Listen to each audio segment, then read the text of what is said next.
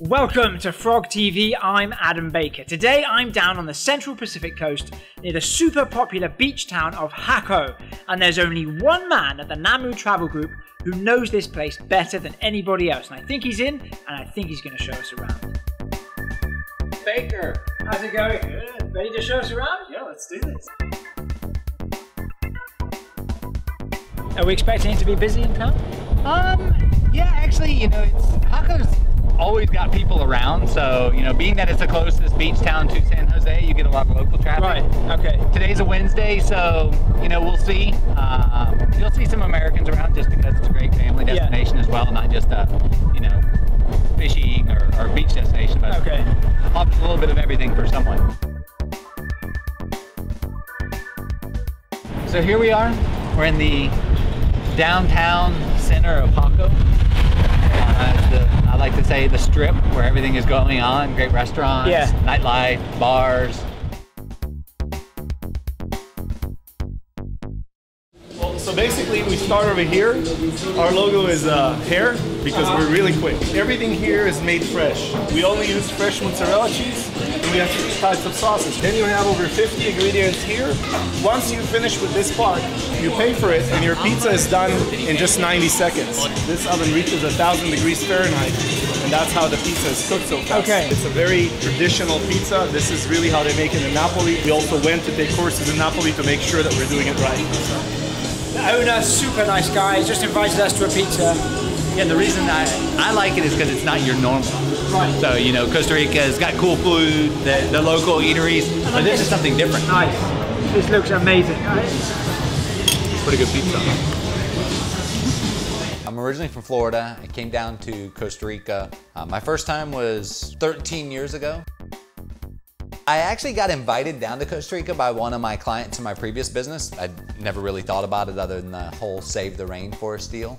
After I came down here, just meeting the people, seeing the local culture, and being a sport fisherman, it's kind of like a new destination that I wanted to keep coming back to, and the ease of getting here from Florida made it really easy. So that's pretty much how I got down here. So I was coming down here all the time, and then Christmas Day 2009, with the whole recession and everything going on in the States, I decided, you know what, I'm gonna move down to Costa Rica and live here for a year and learn Spanish, worst case, and that was 8 years ago. So it's been a long Spanish lesson. So I met Lucia in San Jose. Actually, one of the things I did when I first came down here is bought into some real estate and a bar and restaurant, and it was a birthday party, and just so happened that she was one of the people there for the birthday party, and she was there and just, chatty patty that I am, said hello, and that was 7 years ago.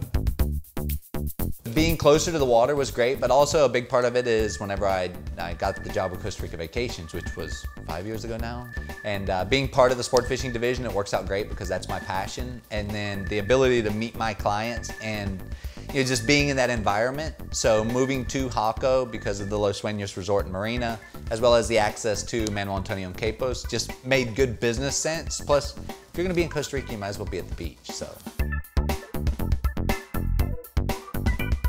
Well, Los Sueños particularly, for me, it's probably one of the best destinations here in the Central Pacific, especially for fishermen, people looking for more of a resort experience here in the Central Pacific, as far as having all the amenities on site. The restaurants, the Marina Village here is pretty 5-star. It's pretty sweet. When it comes time to an establishment like this, in my book, it's probably the best place in Central America. Between, great restaurants, plenty of things for the kids to do with the beach club, the golf course on site, and this marina, which is home to arguably some of the best charter boat captains in all of Central America. And you meet a lot of clients here, right? This is one of your top places for when you have guests coming into the country? I do, especially specializing in the fishing. The fact that the majority of my clients here, and especially during December through May, when it's a peak fishing season here, it's so easy living 5 minutes away from here, come hang out, see the clients.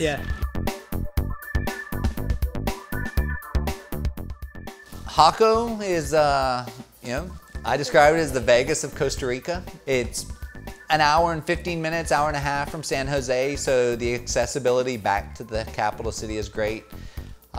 You've got great restaurants, great eateries, nightlife. We actually have a movie theater here. It's a pretty big thing, so we can watch movies. It's not so remote that you feel isolated, and it's not so close to San Jose or so big that you feel like you're in a city. It's still got an authentic flair, but with easy access to everything.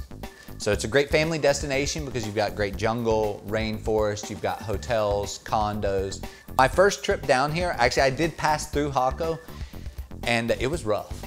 I mean, maybe it was because I was new to Costa Rica and I didn't really know, but you know, you walk down the streets and it's just dirty, and at night, you know, you get some interesting characters showing up, and so that was back in, you know, 13, 14 years ago. And so Jaco, being that bigger beach town, kind of lured a darker side of people. And then over the course of time, because of its popularity, the Los Sueños resort becoming more popular, personally, I've seen Jaco really clean up. For me, I feel like it's made a transition to where it's a great family-friendly destination. I feel completely safe, you know, whether it's during the day or night. And then when you go down now, you see all the local restaurants and all the local bars and people with bikes, and it's a great place to walk at night. You know, there's the different bars you can hop from, the different restaurants. It's made a transition. I think we're starting to see that now here because the construction's coming back. You see a lot more tourism here. If it's families with teenagers or a mixed group with or multi-generation where you've got grandparents and parents and then teenagers, there's something for everyone. I think Jaco is one of the top destinations. It also got rated a 5-star for TripAdvisor, which is pretty surprising. You go with your 3 words. I don't know. Honesty. Beach. Yep, that's right. Party. Hot.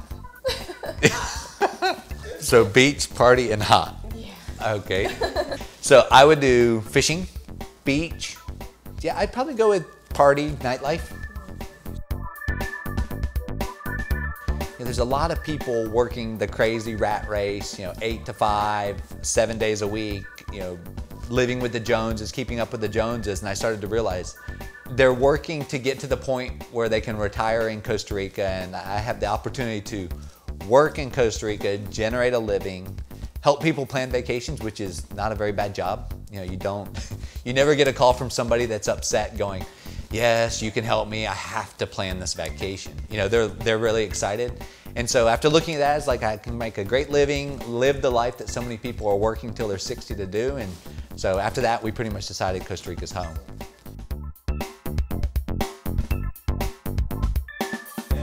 From what I understand, the reason I like it is everything is fresh. They have no freezers. They don't preserve anything. So when you order a steak, it's within 2 days. They fly it in.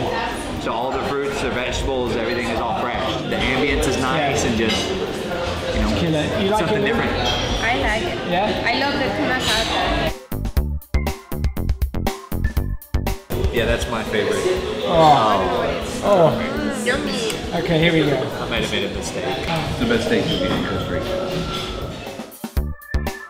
Justin, thank you for showing me around. I love seeing Jaco and all the changes. It's great having you here. Thanks very much. And this meal, absolutely wonderful way to finish the day off. So, Perfect. Thanks, guys. Guys, if you haven't been to Jaco recently, get yourselves down here. There's been some amazing changes, and I highly recommend it. As always, don't forget to click the link below to stay in touch with everything Costa Rica related. For FrogTV, I'm Adam Baker. He's Justin DeBoom. Hasta la próxima.